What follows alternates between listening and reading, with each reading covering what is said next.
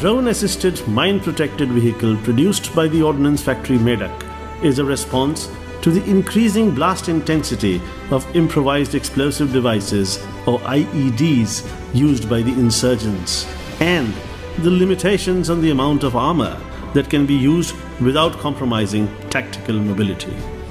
The MPV is being developed in association with the Indian Institute of Technology, Hyderabad, and the Central Mechanical Engineering Research Institute under the CSIR. It is equipped with optical, infrared, and radar sensors.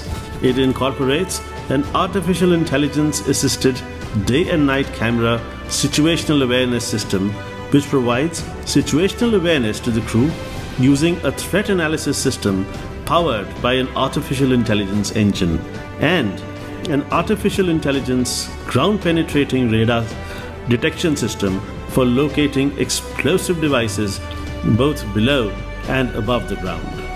The drone-assisted MPV represents an intelligent solution for silencing the insurgents' most lethal weapon.